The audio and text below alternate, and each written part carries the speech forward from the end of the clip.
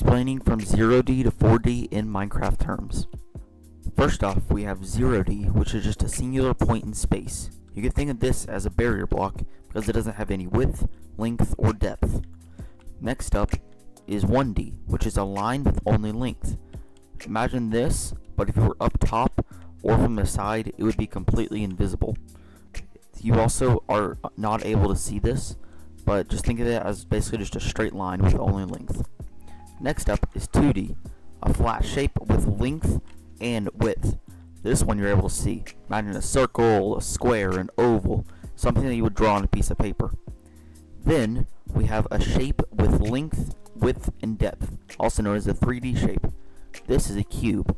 You can also be a sphere and any other 3D object. If you look around your room or wherever you are, everything that you see is 3D.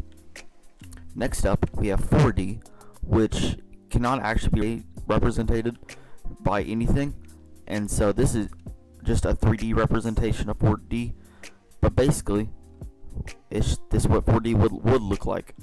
If you enjoy this video, make sure to like and subscribe. I'm currently trying to reach 50 subscribers, so help me reach my goal by the end of the year. See you next time. Adios.